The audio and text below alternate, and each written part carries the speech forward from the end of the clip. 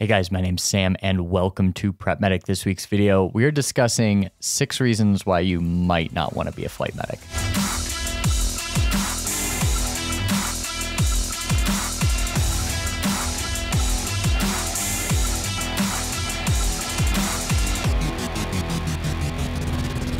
So flight medicine is generally considered the pinnacle of pre-hospital medicine. A lot of new grad nurses and paramedics come out of school with the goal of becoming a flight critical care provider on a helicopter somewhere in the United States. And I think that's great. That was one of my goals, and I've been working as a flight paramedic for the last 3-ish years, a little bit under 3 years, and I love it. However, this job is not for everyone, and I believe, as I've said in other videos, of being completely honest with people, because it doesn't do any good to glorify everything we do, push people in directions that they might not be ready for, they might not want, and then have them be miserable in that whole process and seek other careers. So I would rather just be upfront with some of the issues and some of the reasons why this job might not be for you. Obviously, this is going to change region to region. Some of these things I'm going to list today are things that apply to me, others that don't apply to me or my base. So obviously, you have to take some of it with a grain of salt, and I am speaking in generalities, so that doesn't mean that this base over here doesn't have this issue or has this issue. Just keep that in mind as you watch the video. So getting into it without further ado, number one, and something that I feel like is just not talked about before you're hired into flights, is motion sickness. Now, this is going to really affect some people. It's going to not affect others at all. Like if you're somebody that can just close their eyes on a spiraling airplane going down and you're completely fine, it's probably not going to be an issue for you.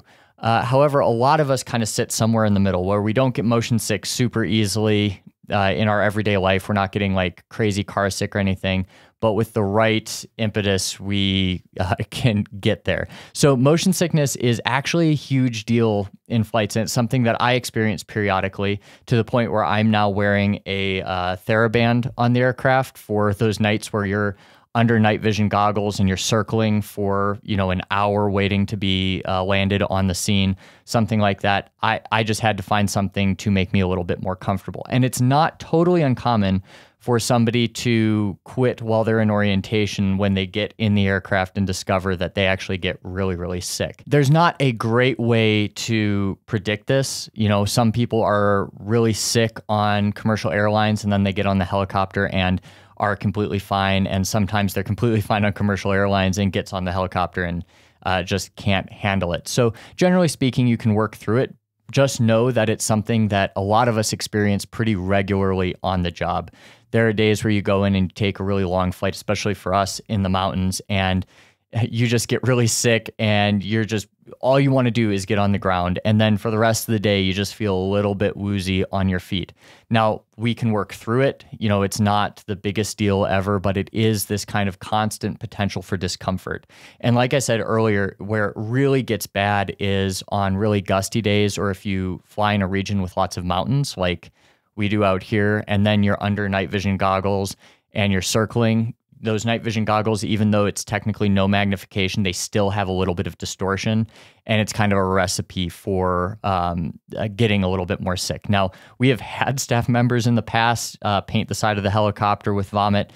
That's relatively uncommon, but a lot of us will feel bad on a regular basis. So keep that in mind going into it, that you could get uncomfortable. And if you're unsure, charter a helicopter tour or something and just see how you feel there. For me, it's completely random when it happens. Like some days I'm great and other days I'm not, which is why I've kind of taken my own precautions with the TheraBand. All right, moving on from that. Number 2, we have to talk about weather and temperature extremes one way or another. Now, I get it. Like this isn't going to be everybody. I function out in Colorado, so we get the extreme heat and we get the extreme cold, especially up in the mountains on some of our scene flights. And this is something that you wouldn't think it would be that much different than ground EMS, because you're kind of used to dealing with bad weather on the ground. But with helicopters, it is very hard to load patients. It takes time. Now, we fly out of A-Stars, so it takes a lot of time for us to load patients simply because we don't have much space. But even in the larger airframes, the 135s, 145s, 429s, all of those aircraft are still a pain to load your patients, which means that you're going to be in the elements more. This is a much bigger deal in the winter because you oftentimes have patients with a ton of drips. They've got a lot of stuff going on. And if you're not cognizant of your IV lines, they can freeze.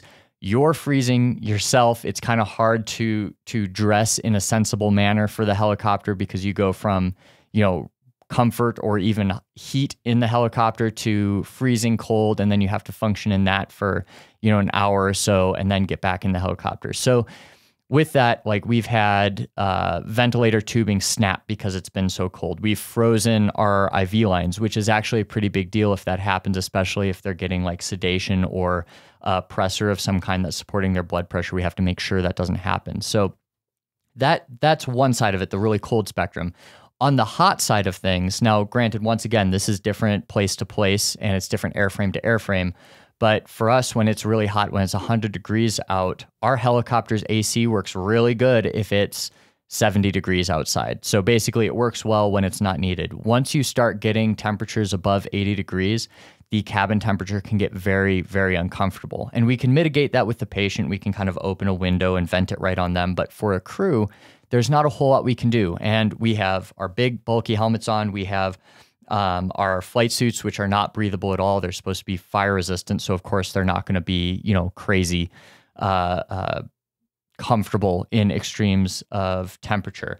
And I can remember one time we were flying to pick this patient up, and our cabin temps were at 107 degrees, and we're just sweating through everything we have. And now you're taking care of a patient in front of you.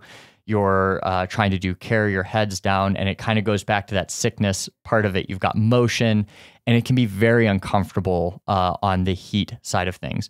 One of our competitive agencies in the state, they do a lot of in-mountain work, way more than we do, and they don't even fly with air conditioners because it's more weight. So they will open a window if they need to cool down a little bit and fly at higher altitudes if they need to, but they don't even have any kind of AC unit in that helicopter to cool them down. So it can be very uncomfortable depending on the weather, and it's just a little bit more extreme than it is in the 911 setting, in my experience at least. And I do, have about 10 years on a ground ambulance to kind of give that opinion.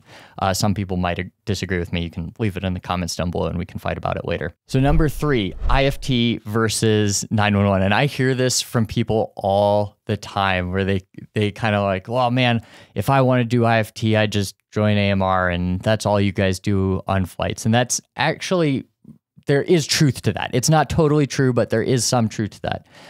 Generally speaking, in my experience, the average is about 2/3 interfacility transport, 1/3 scene flight. And that's true for my base. That's true for a lot of bases across the US.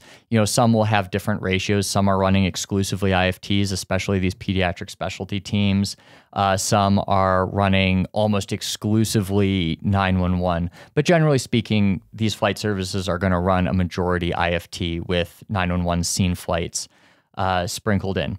What I want to make clear about this is that these interfacility transports are not what most people are used to on the ground for IFTs. The grammar return home, they're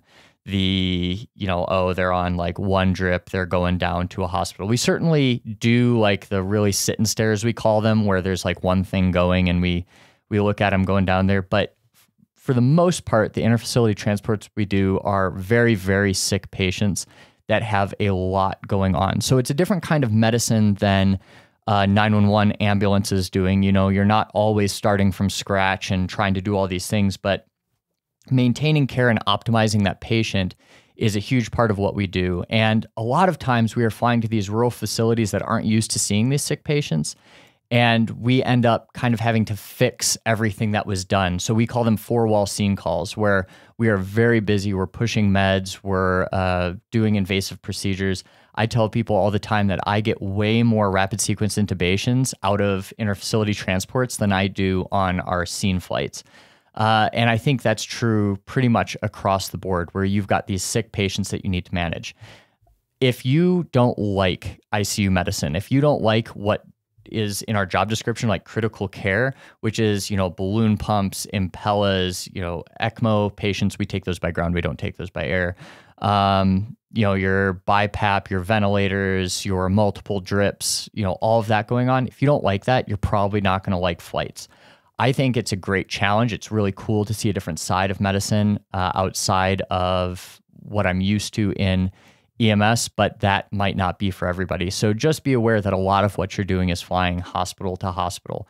And I will say that the allure of being on a helicopter does fade. So I still think it's super cool. I still love being on a helicopter, but it's really, really cool. And every flight you do is cool right at first. But you kind of discover over the course of like 6 months to a year that a helicopter is just a vehicle, and it becomes pretty commonplace. So don't think that being cool in a helicopter is just going to sustain you through your career. You actually have to like the medicine, and you should be aware of what you're going to be doing. This is stuff that you can ask any base you're interviewing at, like how many IFTs versus seen flights they do, and they should be able to answer that question pretty well in that interview. All right, number 4 is going to be job instability. Now, this isn't an issue for me. I work for a university program. We've got a built-in customer base with a health program across the state. So we fly a lot. Like, I think we flew almost 600 patients last year, which for a helicopter is a lot of patients. But for a lot of people, bases can open and close at a moment's notice. I think a good example of this is like the Air Method bases over the last year. My old partner moved out to Hawaii for her husband, and she got a job as a flight nurse on a fixed wing in Hawaii. And she showed up to work one day, and Air Methods announced that they were closing all their bases, and they had 2 weeks to reapply somewhere else in the program. That is not an uncommon occurrence, especially for community-based programs that aren't tied into a larger health system. Whether you agree with it or not, a lot of flight services, such as Air Methods, are profit-based in the United States, and they might not balance bill. It might not be like a totally like unethical operation or anything, but they still have to fly minimum numbers. They still have to get reimbursements, and that means that they are very quick to shut down bases if they're not meeting their numbers of patients to transport. So there is a lot of movement in this industry. On my side of the fence, we moved into some regions that the health system that I work for wanted to control the transports a little bit more. And we pushed out several bases where those people had to be relocated to new locations in the state. I don't think anybody lost their job in that, but they did have to move around. So just be aware that this isn't, with some exceptions, it can be a lot more unstable than your kind of quintessential municipal EMS agency. I will say anybody coming from, a private service in, I don't know, like say California, where contracts are always being negotiated, it's probably still more stable than that. So I'm not saying you're just going to get this job and lose your job right away and you always have to be scared, but it's not as safe as a municipal service. Number 5 is logistical complications. And this is really hard to put into words and to quantify. But when you get into a helicopter, everything is more logistically challenging. Everything takes more time. Maybe not for the patient transport leg of it, but just because you have a short flight doesn't mean you're just going to be out of bed for a short period of time and then go right back there like you would in a 911 ambulance with an intercity transport. For flights, you have all sorts of things that have to happen. You have your flight planning. You launch, you go to the scene, you stabilize the patient, you pick them up, you transport them back to the hospital, you have to put your helicopter back together. We have to fly back to an airport, fuel, then fly back to the helipad, set down, tie the helicopter down. If it's nighttime or it's windy, we have to put covers on depending on that because we don't have a hangar at the hospital we're based at. And it just takes a long time. Minimum for any length of flight, we are going to be up for 3 hours. And when you get longer, more complicated flights, it's going to be even longer. That's not even counting the charting requirements. So Our charts are incredibly long. Now, we are very lucky. We have the ability to download our computer-aided dispatch, our CAD data, so all our times right into our report. We can upload all our vital signs from our cardiac monitor, and that'll import any invasive monitoring we have going. But even so, these really complex charts where we have, 5 or more drips, patients intubated, we've got all kinds of things going on. We're titrating. Like, those charts will take us literally hours to complete working as a team. And that's pretty universal throughout the flight world. You're not just pencil whipping these really short narratives, short reports. These things take forever. So just be prepared when you go into flights for things to take longer and for things to just be a little bit more complicated in that aspect. All right, now last but certainly not least, number 6, we have to talk about risk. Flights is risky, and anybody that's been in this job any amount of time, like if they've been in this job more than a year, I bet you they can quote a close call experience they've had on the helicopter. I work for a very safe company. They have a lot of rules and regulations we follow. We've got really good fatigue policy. No pilots aren't pressured to fly. Flight med crew isn't pressured to fly. We've got very supportive environment. But even so, you are in a helicopter landing in remote areas where there could be wires or trees. You've got variable weather. You have birds flying everywhere. And bad things can happen, and they do in the United States every year, multiple times a year. The same partner that moved out to Hawaii, her partner, when they got laid off, her partner got a job at another service out in Hawaii, and a couple weeks later, he ended up dying in a fixed-wing crash into the ocean. So a lot of people have somebody they know that's died in this profession. So I'm not saying you're going to go into this and you're definitely going to die, but there is a risk to flying. And it's really important to consider that when you're looking at the job. We've had people kind of shaken with crashes in the industry. People have known others that have crashed, and it's caused them to leave the profession because they didn't realize the risk was what it was. So there is a risk. Obviously, like I just said, it's not, everybody's just going to die if they do this profession, but you just have to be aware of it. If you guys have anything to add to this, if you agree or disagree, please leave them in the comments down below, and I will see you next week.